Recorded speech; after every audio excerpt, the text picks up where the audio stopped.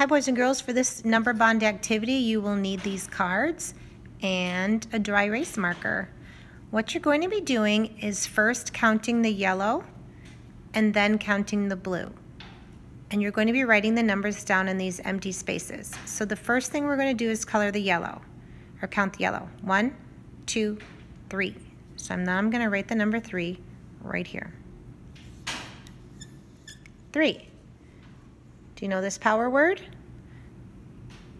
That's the word and. So 3 and then there's a space. That's where the number for the blue squares is going to go. How many blue squares are there? That's right, 1. So you're going to write the number 1.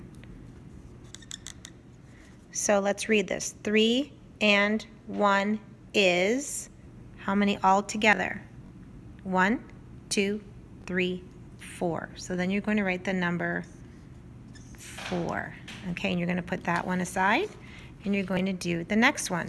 So remember what you're going to do. You're going to count the yellows, write that number here, count the blues, write that number here, and then you're going to count all of the squares and write that number there. Have fun.